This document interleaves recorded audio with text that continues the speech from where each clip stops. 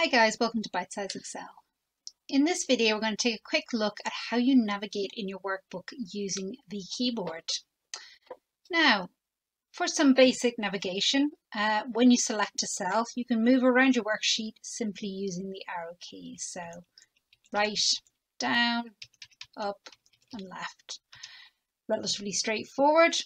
However, there's a slight difference if you are actually being on a cell or being in a cell. So if you're going into the cell, and there's two ways you can do this, you can either, well, three ways actually. You can either click in the formula bar up here, you can double click within the cell itself, or the third way is to press F2 and it goes straight into the cell, which can actually make it a lot quicker and easier when you're working with formulas to quickly go in and edit your formula. So when you are in a cell, obviously using the arrow keys will move your cursor within the cell itself, not around to different cells. So in order to navigate from here, there are a number of buttons. If you wish to move down a cell, simply press Enter. And if we go into this cell, if you want to move right a cell, we hit Tab. So going in again.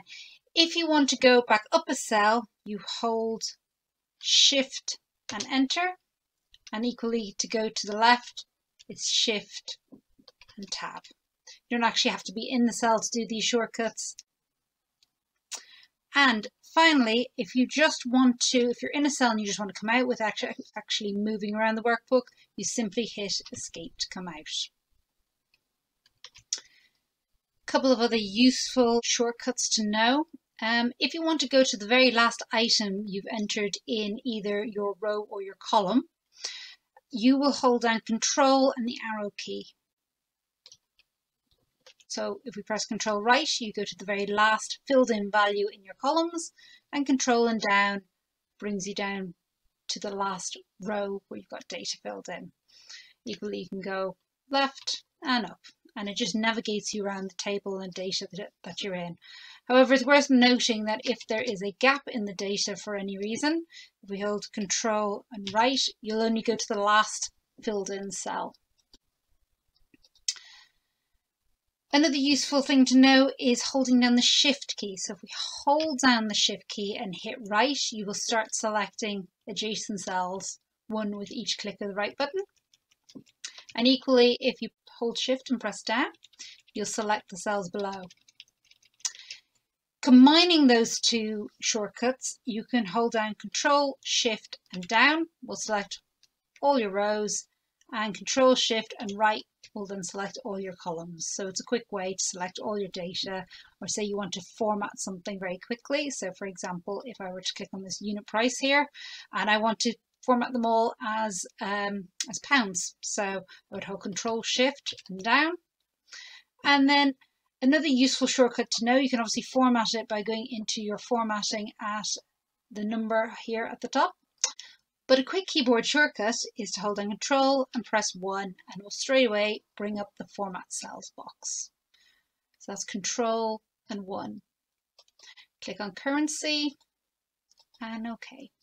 That's a quick way to format a whole row of data or a whole column. Couple of other useful shortcuts.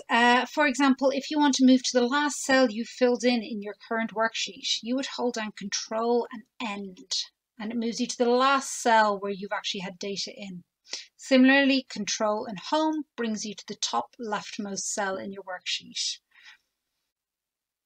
In a similar way, if we hold down Alt and Page Down, it moves you one full screen to the right of your worksheet, and Alt and Page Up brings you one full screen to the left.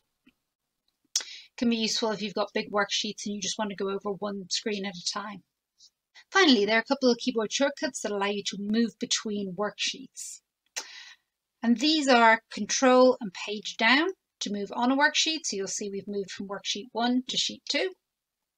Page Down again will bring me to sheet 3. And for the reverse, it's Control and Page Up to move back in your worksheets.